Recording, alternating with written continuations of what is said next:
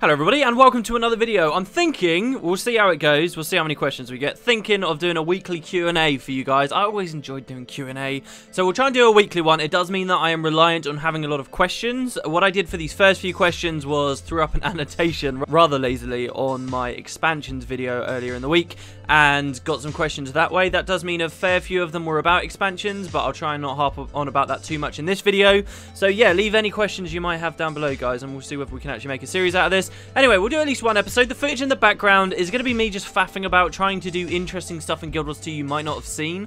And I'll try and keep that up for most of these kinds of videos. So it will be maybe me just leveling in areas you haven't seen for ages. I'm always surprised. I found out yesterday about an event in Queensdale, the earliest area of Queensdale, near where the bandits poison the water. I found an event there that I never knew existed in the game at all the other day. It was bizarre. It wasn't as profound and as exciting as I guess ArenaNet imagined moments like that would be, but it was pretty crazy. I was like, wow, I did not know that there was this event here. So it will just be weird stuff like that, you know. Also, there has been data mined the new Ascended armor in the game. Yes, Ascended armor. It's not available yet, but you can preview it, see what it looks like. It's very elaborate, highly embellished, really complicated, embroidered looking gear that a lot of people think looks really ugly, but I think it all depends on the way you've dyed it, and I think it's quite reminiscent of some of the other earlier, like the heavy stuff looks a lot like Obsidian armor from Guild Wars 1, just even more elaborate and even more embellished. The light armor is probably the one most people think is ugliest. I think it looks kind of ugly, but it's just really decadent. It's got so much going on with it. So anyway, I'll be showing that in the footage as well for this video. Seems kind of interesting to me. If you've got any questions about that, maybe we can talk about that next episode. But yeah, so also at the start of this video too, you will see some fan art that someone made for me in reference to something that happened in the latest Tribulation video for the Super Adventure Box. Now sadly we couldn't finish all of that because we took a break and then the servers like died and kept kicking us out over and over and over again. So we'll have to finish our Tribulation run next time the Super Adventure Box comes around. Hope you guys are alright with that. So I wanted to throw up that picture anyway. Alright, enough preamble. Let's get into the questions. As I say, these were from the expansion video. So let's start with one of those about that specific topic, shall we? From Tag42, who says, if they were to make a new expansion, on which continent would you want the expansion to take place on and why?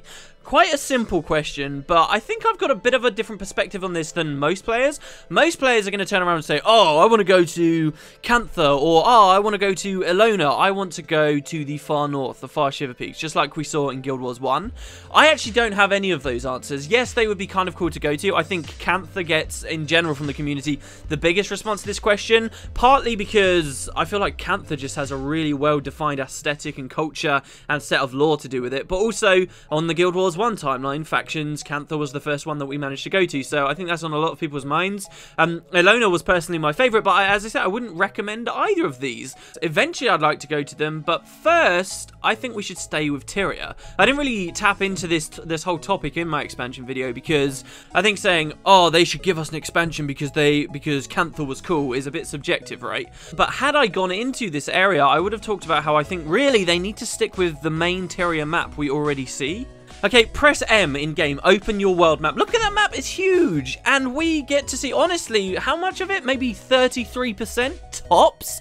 There is loads of stuff around Tyria that's right next to us already that I, from looking at the map alone, get very excited about possibly going to. For some areas, it's because we've seen them in Guild Wars 1 and I want to go back to. Look, if lots of people want to go to Factions, because that was the first expansion, surely, by that same logic, really, we should be wanting to go to the Crystal Desert, we should be wanting to go to the Fire Island Chain, and we should want to be exploring the Deljamore front more than anything else, because these were three areas that were available in Guild Wars 1 at launch and still aren't available in Guild Wars 2, right? The Crystal Desert in particular, I feel like could be an absolutely beautiful addition to Guild Wars 2. If the new map, for those of you that don't know, haven't been following PvP, they've been occasionally adding new maps. Pretty much every single new map they've added has been useless for competitive play, which is one of the reasons PvP is suffering a little bit. But one of the new maps they added does look, at first glance, I didn't believe this, but I'm beginning to believe it now. One of the new maps they added, Skyhammer, looks like it is set in the Crystal Desert. This map was added at the same time as on the PvE side of the game. We were getting a lot of new lore about a group of people that had recently visited the Crystal Desert in connection with the dragon that once lived there, Glint. So there was this whole kind of, oh, are we going to go to the desert a few months ago, and then it turned out that we weren't at all. But it seems like we might have seen with this PvP map a snippet of the Crystal Desert. And that's kind of cool. They've got like the big sandworms there, and it looks very interesting that we now have an Asuran base as a part of the Crystal Desert. But otherwise, I didn't find it to be as good as the Crystal Desert could be. If that is what the whole Crystal Desert ends up looking like, then I guess I'll be a little bit disappointed. But for anyone that played Guild Wars 1, and for those of you that didn't, right, let me explain to you. The Crystal Desert was split into so many different, really varied regions, okay? You might have a very limited idea of what a desert is in real life. There are tons of different landscapes and environments and ways a desert can look, you know, based on the amount of large rocks that are littering the landscape, the amount of grasses, potentially, that could be around, whether it's an oasis-y area. And Guild Wars 1 really tapped into this. There was one area known as the Salt Flats that was very dry, very crumbly, cracked earth beneath you. It wasn't necessarily sand. It was all really bright white, the Salt Flats, right? It was very flat plains with suddenly big jagged rocks coming out. And then in other areas, the Dunes of Despair is very much what you'd imagine from, say, the Sahara Desert. Big rolling sand dunes. And then you had other areas like where there were great mesas hanging about. It was fantastic. There were oasis regions. And then on top of that in Guild Wars 1, they also layered in tons of history. There were ruins from at least 2 different really distinct civilizations that had been in the desert once before and fallen. The Marganites, who were once seafaring people, which we might have seen a little bit of if the community had chosen to get the Abaddon fractal rather than the Thaumanova reactor fractal, but hey. And we also saw the ruins of Chiraios's people. Then we also had the remnants, or the lasting fragments of the Forgotten civilization. There were at least these 3 and hints of many more civilizations that were there, but those big 3, they all had their own distinct architecture. The Marganites had their rotting ships and the wood, which really doesn't make much sense because wood wouldn't still be there after 1,000 years, but they had their own distinct look, and the big sailcloths out in the middle of the dunes. Then you had Chiraios's people had ruins that looked like metropolitan cities that you'd see. It was like New York had been in the Crystal Desert and nuked down, and now you see like literal skyscrapers. It was this bizarre, really interesting style, right? And then the Forgotten had their own Egyptian magical kind of architecture littering the area too. All of these elements, okay, ArenaNet combined beautifully in what was, compared to other regions of the game, quite a small region. And for that, the Crystal Desert was incredible. Such a good region in Guild Wars 1, and I would be so excited to see that come back in Guild Wars 2. Incredibly excited. So that would be one of the areas on the top of my list. And this is one of the reasons why I feel like we should get these things before we go off to Cantha and Elona. Cantha and Elona are exciting, right? And as I said, they're exciting because they have very distinct styles and music and cultures to them. But that's going to take a lot of time for ArenaNet to develop. If they want to nail that, if they want to get that right, they really have to put a lot of effort into that huge, huge undertaking. I think that the Crystal Desert is very distinct in itself, but it's also more piecemeal. You know, it's something that they can really focus on and execute nicely within their current live and story strategy, while Elona and Factions, I feel like it would be really difficult to do as the living story currently stands. It would probably be something more akin to a regular expansion.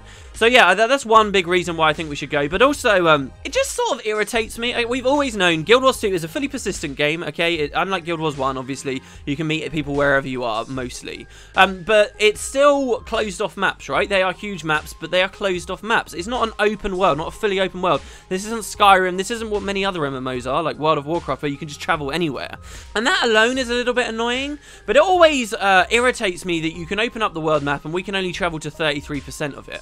And there's so many exciting looking areas, both because of lore that exists, because of stuff we saw in Guild Wars 1, and even just because stuff looks kind of interesting. There's a weird circular area, for example, in the Maguma Wastes that I kind of just want to go to. Guild Wars 1 had the same problem, and I always used to look at the map in Guild Wars 1 and be really excited by land masses and interesting things that were out there on the map. Like, a massive thing was north of Kryta, there were these 2 giant lakes called the Giants Basins. I always wanted to go beyond those and swim in them and see what was there, and we got a glimpse of what was north of that in Eye of the North, but still that whole region up there was this big mystery. There was another lake as well, right in the top left, an unnamed lake in the top left of the map, above the Maguma jungle. I always wanted to go there too, and I feel the same thing in Guild Wars 2, and I remember when Factions was first released, I was really disappointed. At the time, I wasn't very keyed into what was going on with the developments of the game. I just knew that they were going to expand the map. And when I bought Factions, for a moment I was like, oh wow, look, I'm in a new continent.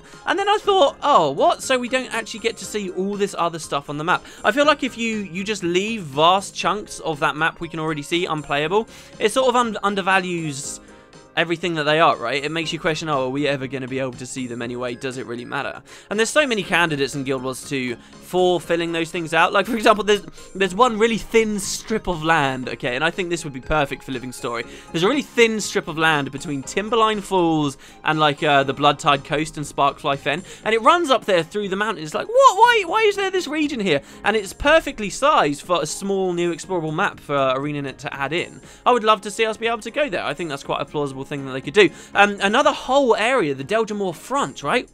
Look at that huge area, and I love how the Deljamore Front is like this just big square, okay? And to me, it's always excited me that they could just add the Deljamore Front in. And I know they've probably pushed their technology as far as they can, and they can't make bigger maps. But because that's such a big, perfect square, I love the idea of the Deljamore Front just being added, and it's all one map, just like one huge map that has a really high player capacity in it, so you can always meet. I think that would be crazy. Like, if you look at that map, that looks so exciting to me. And as I said, I think it would be a shame if we just skipped all of that and went to another region straight away. I'm in no hurry to get off of this continent right now. Tyria still has a lot to offer us, and I think practically speaking too, you know, all this stuff about, oh, they don't want to spread the player base out too much, it makes sense to add maps that adjoin onto current areas we've been to, right? Just because just by proximity, I know this is a game with waypoints and people don't really travel as you would in other MMOs, so this is limited, but just by way of proximity, it helps to keep people generally within the same area. The one thing I don't want to see them do is, sadly, the only real map that they've added is exactly what I didn't want them to do, is what they did with South Sun. South Sun sucked, okay? South Sun sucked because they have this huge, beautiful looking map, all these potential areas that we could go to. And then when they added South Sun, they decided to retcon it. Oh, this is just all water here? Okay, let's just invent a whole new island. Boom, we'll just add that massive island in there. It really irritates me, the positioning of South Sun Cove, and it really irritates me that it's just popped out of nowhere. That, again, completely undervalues everything else we see on the map. If they keep doing stuff like that, then it's going to be like, oh, all this excitement, like, oh, what could be up on the Isles of Janthier? What's going on with that volcanic island chain in the very top left of the map? What's this? What's this? That all just gets completely cut away and undervalued because it's like, oh, they don't really care. They're not going to honor what they did with their map. This was just a little thing an artist did before launch a game, and they don't have solid ideas about it. They're just going to throw in an entire island chain or completely revamp an area. And I'm not saying they have necessarily done that. They have to a small degree with South Sun, but, you know, it's chipping away, you know. I don't want to see them do that. Please, just look, you've got so much fascinating stuff. Use what's already there. Just give us compelling reasons to go there, not arbitrary, these people have just arrived and we've never heard of them before and they only come every now and then and we're just going to go wandering over, you know, like they did with the Zephyr Sanctum. Just give us solid reasons to go to the areas that already exist and then build off of those for your lore. Don't just add whole new island chains. That really annoyed me. But yeah, okay, I've rambled way too long on that. But yeah, that's what I would do. That's where I would like to have an expansion take place. And I'm curious what you guys think, because I think most people, as I say, would just say, oh, go to another continent. Let's go with a couple of quick questions too. The Humble Bees says, did you lend your voice to read a poem in a BBC show about German travel? This doesn't really give us too related, so this is going to be very quick. He says, if not, some guy sounds exactly like you. No, I did not, but I have been getting loads of messages recently, and I've never actually acknowledged it on my channel, as far as I remember. Yes, guys, I did do voice over work for Skywind. I am not complete with that voiceover work at the moment, but all of the Ultima, the male Ultima in Skywind, which is a mod that adds the entire province and game of Morrowind into the Skyrim engine. All of those characters, that's me. I think I did an okay job, but also a lot of those characters they were like really, you know, they're 30, 40 something men, really burly, and my voice just does not sound like a person like that. As far as, like, I see my voice coming out of some of these characters' mouths, and they're like, ooh, I'm a 40-year-old man and I look ridiculous. Like, my voice just doesn't sound like it fits at all to me. But I think I did good, and that's been incredibly fun doing voice work. Really, really fun. I would love to, like, do more of it at some point. But yes, so I wanted to take this opportunity. Sorry for hijacking your question, Humblebees, but no, I didn't do anything about German travel. Zikaros says, can I get your view on the picture on the coming soon spot on the Guild Wars 2 release page? What does that represent? I have no idea right now. Some people have been saying it could have been Mad King. I will put it on the screen. Some people have been saying maybe it's Mad King Thorn. I don't think so. I really don't. It looks a lot more like a Norn, maybe Havroon, a Son of Svanir Shaman or something. I'm not sure how that fits in, though. We already have two big set pieces for the Living Story right now. We've got the Halloween's coming back with Mad King Thorn, and obviously all this stuff with Scarlet. I think pairing Mad King Thorn and Scarlet Briar up would be the most fascinating, incredible thing they could do if they honor it properly. Like, these two characters fit well together. They really do. That could be really, really fun. Love to see that, but I don't know whether they will, because now we've got this release page image that doesn't seem to represent anything related to what's currently going on. Very weird. It could mark a return to the story of Braham, maybe with his girlfriend who suspiciously just disappeared to like be kidnapped, so she says, in an Aetherblade, in a Molten facility, and then just arrives again later on. I don't know. Maybe it's got something to do with that. We'll have to see. It seems like a big curveball, though. Is a curveball really what we want right now, though? I don't think so.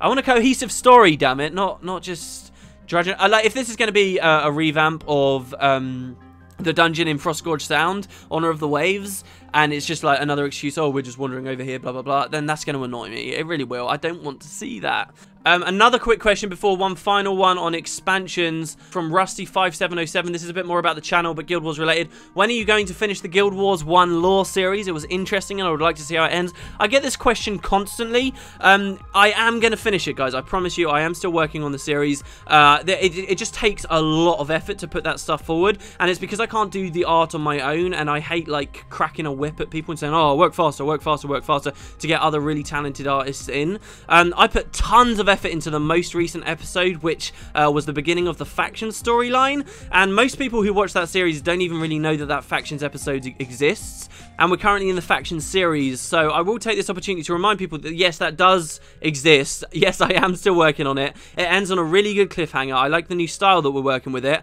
It just might be a little while because, as I say, it's a lot of effort, but also I think that series, because we're now in Factions, would do really well if ArenaNet start murmuring about, you know, a return to Cantha at some point, given what I've just said, and if their thoughts are anywhere in line with mine, that could be a long time before we ever see Cantha again. So I'm not going to be waiting until an expansion is announced or something, but it means I'm not necessarily trying to rush it out. Before launch, I was really trying to rush all of those videos out, but now, you know, we've got time to really do each one justice. So yes, it is still happening, and there'll be a link in the description if you guys are interested in the most recent episode. I'm really proud of the most recent episode, and I am very much excited to do the next ones. It's a lot of, like, management stuff, right? So that's what's going on with that series. Okay, back to a real Guild Wars 2 question. This is related to the expansion video again from Rose Salone, who says, your whole argument in this video I made for an expansion is based on one point, okay? An expansion is needed to get new and recurring players into Guild Wars 2. If that is true, we should not see a lot of new players coming to the game. My question for you is, how do you know this? How do you know that Guild Wars 2 does not get new players? That's not what I mean at all. Guild Wars 2 does get new players, and indeed, ArenaNet announced very recently that the game is growing, okay? Videos like that with the expansion thing, I think it's a real problem with the game right now, and I would love ArenaNet to get some direction on it. Tell us, no, this is why, or tell us, yes, this is why. Don't tell us that you've not had the discussions yet. That's why I feel like that's a really important video to have made. But videos like that tend to attract a lot of people who have been out of the game for a long time, and they want a place to sort of vent some negativity or sort of justify, oh, hey, this is why I've not been playing, and yeah, now I can sort of bitch about it a little bit, and people get carried away with that negativity. I tried to leave it out of the video itself, and you'll notice I never said that the game is going down and down and down. I said that over a period of months and years, people will be less excited by the Living Story strategy, and it will go down. Guarantee you, and I thoroughly believe that. But currently, the game is not going down. ArenaNet announced very recently that their numbers are still climbing. They've been climbing and climbing and climbing. In particular, every year they said when they were developing Guild Wars 1, they always saw their numbers drop during the summer holidays. Summer holidays were never really a time when people like to play the games that much. But for Guild Wars 2, and that's sort of a market trend, right? But with Guild Wars 2, they've seen their numbers going up and up and up, even through this usual summer slump, right? And that's a really positive sign for the game. It does mean that the Living Story, to an extent, is working and bringing people. But here's the thing. I don't think that will last. I think the majority of those players are just people that remembered Guild Wars 2 from a year ago and want to see what's different about it and are coming back. I think an incredibly low percentage of those players are new players, and I think a lot of that is coming from their free-to-play weekends, which are a good thing, and I don't deny that. But they could be having their free-to-play weekends and so much more if they were releasing real marketable boxed expansions. Well, not necessarily even boxed, but actual marketable stuff in terms of expansions. They could be having their cake and eating it too. Yes, they are still getting numbers. Yes, the free-to-play weekends are still an asset to the game and enabling it to grow, and it is still going up, and people shouldn't ignore that. But I don't think it's as much as it could be, and I think it is hard capped at the number of players that were excited about Guild Wars 2 generally at launch. Yes, there's going to be some give and take, but that is honestly my views on it, and that's why I still feel like a video like that, where I talk about expansions and where ArenaNet should be going to grow the game, that's still important. Yeah, they can be climbing a little bit, but they could be going a lot more. So that was generally what I was going for there, and hopefully that sort of answers your question. Ah, hell, one last one as well. Why not? We'll just make it to a 20-minute video. Elo Killer 2 says, so, the official trailer for Guild Wars 2 was really bad, and that got me thinking. Why did ArenaNet push for a live-action trailer that had nothing to do with the actual game? I've seen this approach to many other current games now, and it always seems like they're almost mimicking Guild Wars 2. So my question to you is, do you prefer live-action trailer, cinematic, or trailer with in-game footage? And which approach would be best for Guild Wars 2 if they do decide to make an expansion? I always, praised Guild Wars 2 and ArenaNet for never doing a CGI trailer, because CGI trailers, yeah, they can look badass and get people excited, but they never really show you anything about the game. And I feel like that's sort of useless. I remember back when I was posting that on Guild Wars 2 Guru, I was always like, yeah, look at how excited people are getting about Guild Wars 2, and they're not even using CGI trailers. CGI trailers are something that game companies use when their game itself isn't ready to be shown. Look, ArenaNet are getting people excited about their game by showing them the game, not hiding behind CGI. This is badass, and you know, it was saving them money, so they were all being really smart about it. But I gotta say, I think a CGI trailer would be kick-ass. And there is a little part of me that is kind of sad that we've got such good CGI trailers, particularly the Faction CGI trailer. Most incredible thing in the world, because that was like so heavily tied to the lore and accurate and well done. The Prophecy CGI trailer was just like really random, and it didn't really have any decent story to it. It was just very weird. But both of those CGI trailers were cool, and I remember some of the earliest Guild Wars 1 videos that ever got big were people doing like music videos using those trailers. There was one of Evanescence, I think, and I'm sure there was a Linkin Park one too. You know, this was the period in the 2000s, okay guys, where there were these AMVs out, and they were using the Guild Wars cinematic trailers, and it was so cool. And there is a part of me that's kind of sad that Guild Wars 2 doesn't have that, and I would love to see a really well done CGI trailer that explores an interesting part of the story and gives us like another perspective on like one of these big moments in the story that just falls flat because the game itself doesn't tell the story very well, which we're all very much familiar with at this point. And I think live action too would be just as exciting. Really well done live action. I love the Halo series because of when they do all this live action stuff. So good. I remember a really old Halo live action. It wasn't really a trailer, but it was promoting Halo 3. Where the production values were just so high and it just looked so phenomenal. I would love something like that for Guild Wars 2 as well. The problem is the live action trailer they did at launch was terrible, as you say. And why? Because they went live action, but it wasn't like roleplay, shall I say. It wasn't actually in the universe. It wasn't us actually there interior walking around, you know, a real Lion's Arch or something. It was this weird, crappy, oh, we're in the real world. And then it got really arty and nobody really understood it. It was just bad on so many levels. You know, these kind of pretentious suggestions that they're breaking the mold of the MMOs with this guy like cracking out. It was just bad. It was just bad, and I feel like that's a real shame. I commend them for trying to do a live action thing. How much can we really say that the developers of ArenaNet, how much of a say did they have in the production of that trailer? So who do you really blame? It's hard to say. So that was a real shame. I think the greatest shame though is the new Living Story trailer that they put out quite recently is in essence the Guild Wars 2 trailer that we always wanted. Right, if that had come out at launch, things would be very different, but it didn't, and you know, we literally got the worst of the worst. We got really low budget live action stuff that didn't really show in-game footage, and then the dick move to top it all off was they spoiled the look of the final dragon and the final fight anyway, which was ridiculous, absolutely ridiculous. So yeah, I think there were a lot of problems with the live action trailer. If I could have chosen for it, I probably would have gone something like what they did with the Living Story trailer this year. If they could have got that out 12 months earlier, we'd be in a very different situation. I do think a huge amount of Guild Wars 2's initial success rested on that trailer, and I am curious how, if they'd put out a better one, how different things would have been. But one other thing you have to consider is their game sold more people tried to log in at launch by far than they expected to do, and I don't know why their expectations were as low as they obviously were, but for them, maybe it's irrelevant that the trailer didn't do very well, because they already peaked well past their expected numbers anyway, right? So that's always something to consider too. In the future, if they did do an expansion though, oh my god, can you imagine a really well done live action trailer that is actually seated in the universe? Oh my god, that'd be great. Or even just a CGI trailer too.